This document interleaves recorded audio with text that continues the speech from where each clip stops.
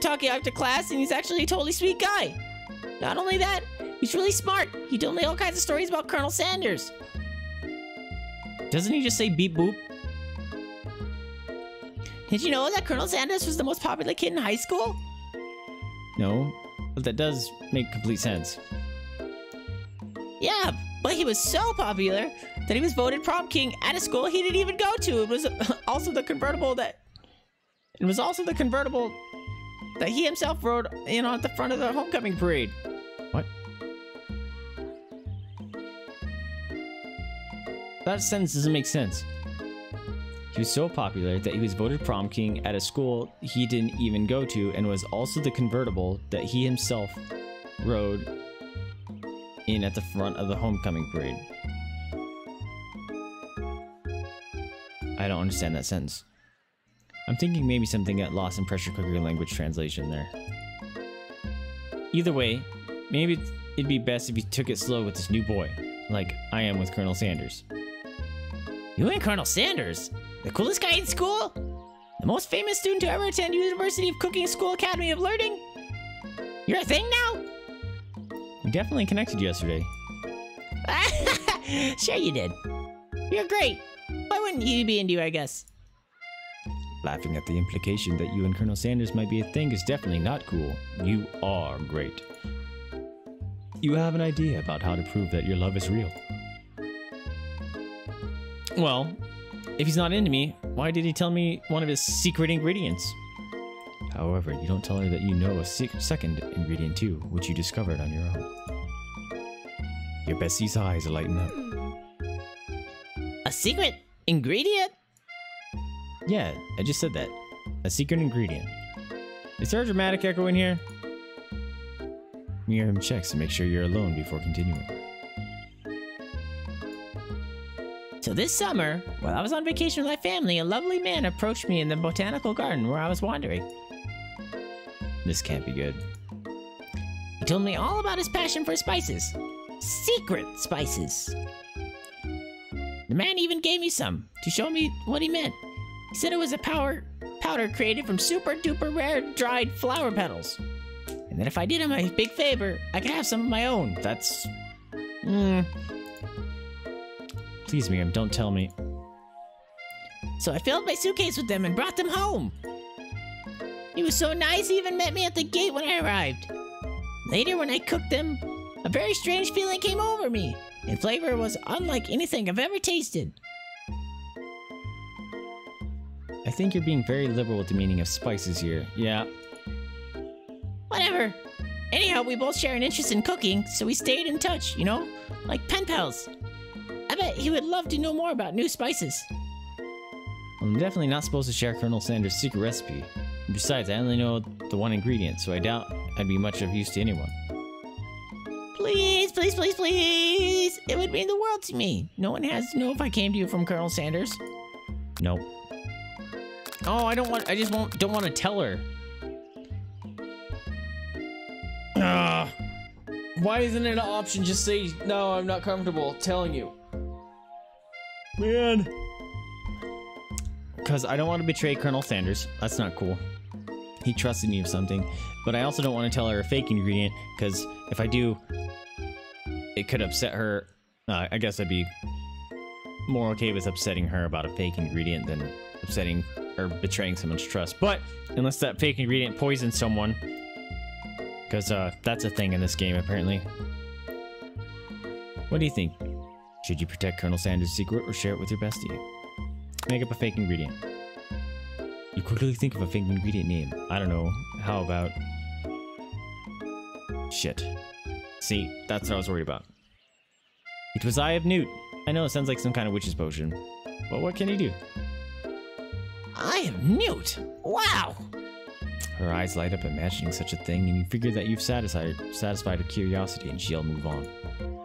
However, she immediately turns around to some dumb thumb typing on her phone that you can't quite see. That's probably not good. Before you can ask her to confirm that she was definitely not texting secrets to other people, you're interrupted. A wind rushes in, cherry blossom's petal fills the air. He always is led by cherry blossoms. I'm kind of upset that that's not a unicorn. It's Colonel Sanders. He's arriving at school. Stand back and admire his majestic glory around him. Admire his majestic glory. Colonel Sanders' horse is truly a thing of beauty. Without ever acknowledging that he's being watched, he does a short horse. He does a short horse? What does that mean? Without ever acknowledging that he's being watched, he does a short horse... Oh, horse dance. Okay. He does a short horse dance before dismounting with a flourish. He then slaps the beautiful creature gently on its rear, sending it running free into the countryside. You are so struck by the sight of him that you lose the ability to speak coherently. Oh, I didn't realize anyone was watching. Don't worry, he knows his way home. You attempt to compliment Colonel Sanders, but the words don't come out exactly right. What a horseable beaut you have. I mean, what a horseable beaut you have. Dang it. That's what I just said. Being a good friend, Miriam attempts to cover for you. Oh, Big Papa just gets really nervous around people like they like. Nice. What? This is not helping. I mean, they got food poisoning and were up all night. It was gruesome. You should have seen it.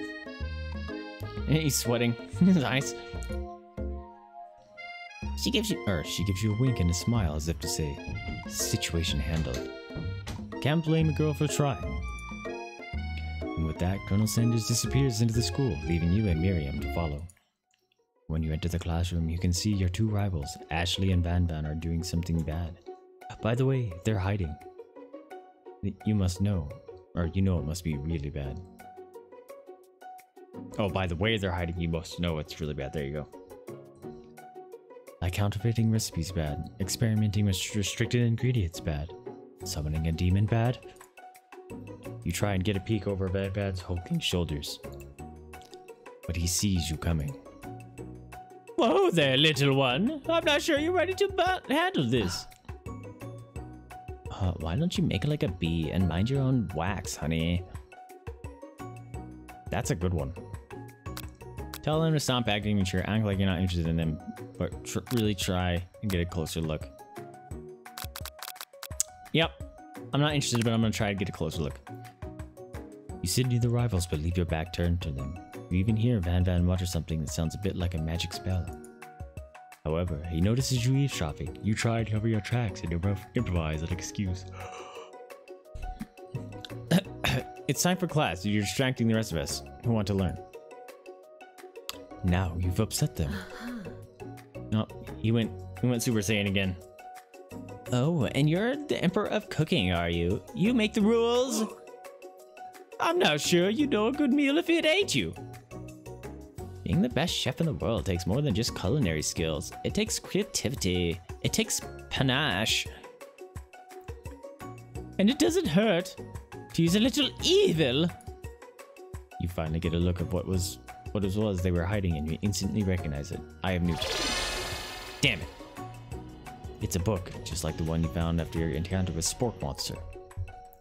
That's the same book that I found last night in the quad. Ashley immediately elbows Van Van, who hides the book behind his back. I don't know what you're talking about. The book is a family heirloom, and its contents are secret. You notice that there haven't been any studying. They haven't just been studying the book. They've got Pop pinned to the wall, and they're tossing potato skins at him as he tries to catch them in his mouth.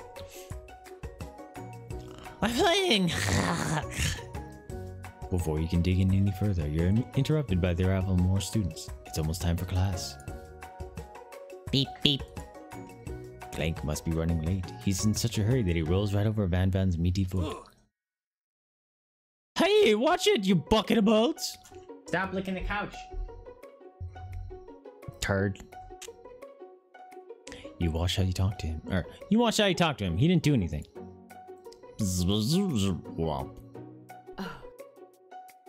Who do you think you're talking to? I've never heard such language, not even from a stand mixer. Womp womp. No, your mother was a stand mixer.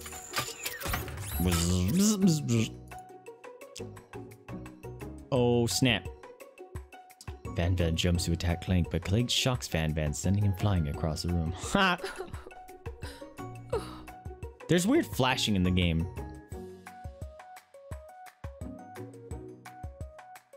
Interesting. Protect me, Colonel Sanders. These crazed men are about to come to blows. I think it must be over me, but I'm not interested in either of them. Ashley's tone has completely changed in an instant. She bats her eyelashes at Colonel Sanders. Surely he knows now. Or he must know that's a ruse, right? Oh, gentlemen, get a hold of yourselves. Save it for the arena at least. Or don't. Honestly, who do I care? What do I care? I've got lofty career aspirations to focus on. Maybe I can help you with your business plan. Just then, Sprinkles arrives to signal the true start of the class day. He's panting, which doesn't seem that abnormal. He's a professor, but he's also a dog. Is he late?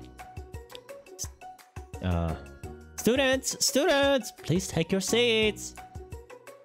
I apologize for my late arrival. I was right. I spent the morning chasing a car all around town, and my tiny legs are very, very tired. But I'm here now, and I hope you're ready to learn. Rub his furry dog belly. He loves it. After he catches his breath, Sprinkles regains control of the classroom. Oh yeah, keep yawning. Without further ado, we'll review the global history of my favorite fowl, the chicken. You want to pay attention to listen? Truly you do. Which is why in 1776, at the signing of the Declaration of Independence, it was a chicken who first signed their name. But you can't help but daydream about Colonel Sanders, and you miss most of the important parts. When you come to Sprinkles is holding a tray of food in front of you. Well, Big Papa? Naturally, this appears to you to be a simple platter. Which item do you want to sample? A dog biscuit. A shimmering pepper! A brightly colored pepper stands out from the other items. It sparkles in a most eye-catching way. So naturally, you reach out, grab it, and eat it right away. However, your body is not prepared for the heat. The pepper has triggered an intense spice hallucination. It feels like forever as you trip through the universe. It's that guy. My friend. Ooh. This guy again? I'm here to give you an important message. Ooh. You must avenge my death and fulfill your destiny.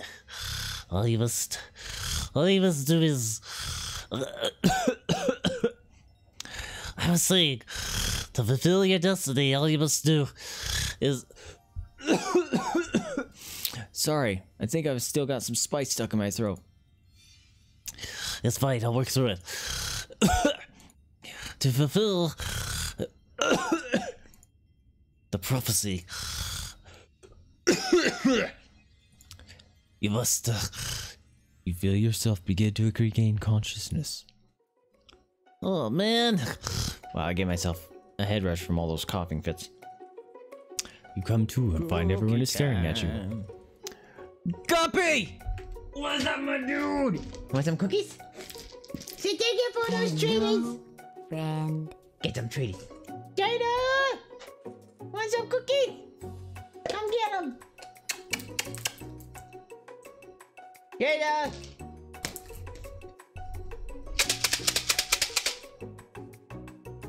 Come here. I'm not coming over there and giving to you, you turd. Ow. Bong, bong, bong, bong.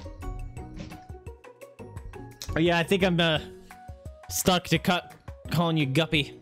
It's been stuck in my head. Stop! How you doing, my man? Welcome to the stream. Were you playing some games? The pepper was the last of its kind on Earth, and now it's gone forever! Whoops. You think to yourself, geez, I should pay better attention. We all make mistakes. I'm sure he'll forgive you someday. Come on, it's time for lunch. Before anyone can relax, the cafeteria lights dim. And your rivals enter to make a dramatic announcement. Today's lunch will be prepared via timed competition cook-off. Demand that they stop everyone wasting everyone's time, step in, telling them you're on. The level of theatrics with these two is off the charts. Stop wasting everyone's time. Is everything in competition with you two? Yes. Yes. Hey, stop licking the couch. Stop it. Stop.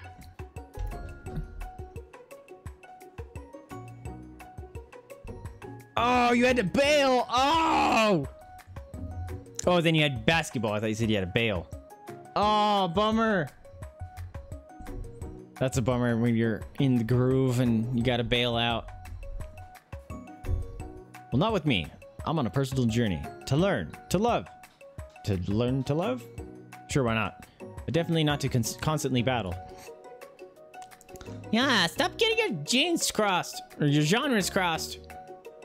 Don't you have some portable monsters or capture or something? I need to eat if I'm going to have the energy to sustain my education and pursue my dreams of being a master chef. How are any of us supposed to get anywhere if we're constantly fending off challenges from every know-it-all with an apron? Besides, I already bought my own lunch. Big Papa, you should have it. It will give you the energy you need to succeed. What about your lunch? Miriam reaches out and presents a gift to you. My special grilled cheese and tomato soup with chocolate milk to wash it down. And a tartlet for a dessert. Oh, that's right. She makes tiny food. Just... that makes me think of old school Mickey Mouse cartoons. I don't know if you guys have seen it, but the one with the big giant, and he just goes to that field and he like pulls up a bunch of pumpkins and he just eats them like grapes. And then he finds that well and he uses it and drinks all the water in the well. That's what that reminds me of. Just eat them all. It only takes you about 5 seconds to eat Miriam's tiny food, but it's just what you needed for motivation. You know what? I've learned enough for today. Let's battle! Just as things reach a boiling point, Sprinkle steps in. Surely he'll put a stop to this madness. Now, students, please settle down. This is a lunchroom, not a sportsing court. A sportsing court? Finally, a little sense. You breathe a sigh of relief. He's gonna take us somewhere else. At least not until we turn on the timer. And then a huge light blasts you in the face, flashing the words, "Timer ready." That's what I'm talking about. Oh! I stand corrected. If it's a battle you want, it's a battle you'll get. My bestie can beat the best of them. Can best the best of them. Jeez. Best believe it. Like a diamond. Oh, wrong voice. Why can't I think of her accent? I have her friend's accent in my brain. Like a diamond. I was formed under pressure, and now my chance to shine. There it is. I will defeat you myself. You had this chicken and you made mashed potatoes and gravy on day 1. And you're feeling like you could really impress him again here. It's time to boil some water for the potatoes. Think fast. If the timer runs down, you'd be forced to pick randomly. What temperature does the water boil at? It's always boils when 100 F. That's wrong! No. What were you thinking? What were you thinking, Big Papa? Get your head in the game. You're going to need some to season this chicken before you cook it. You don't know Colonel Sanders' recipe exactly, but you have an idea. How many herbs and spices did he say he used? 11! That's right. You might not know all the ingredients yet, but at least you're headed in the right direction. Tail wagging intensifies. Now that you got some basic steps going on, it's time to elevate your craft. What state of mind offers the most flavors? Trust, vigilance, gratitude. Trust! That's wrong! I'm begging you to get it together. Get it? I'm a dog. It's never the wrong time for some dog jokes. Next question. I didn't know what the answer to that one was. Your classmates are rooting for you, but Ashley is simply stronger and faster than you. You'd better pick up the pace if you want to survive. When you were a child, your father told you to never forget where you came from. Every day you